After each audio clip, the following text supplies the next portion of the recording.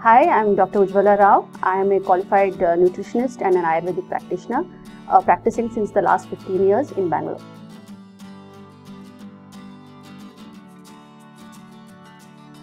Nowadays, we see both the man and the woman coming to a doctor when they are unable to conceive.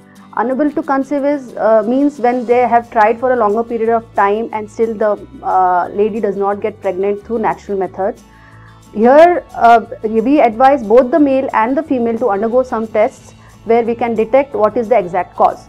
In female, we may advise them to go for a scan, hormonal profile, or the fertility profile, what we call as. And in males, we ask them for a simple test called as semen analysis and a semen culture and sensitivity, where 99% of the problem is detected. And if there's any issue regarding something in the male, it can be corrected through modern medicines and therapies.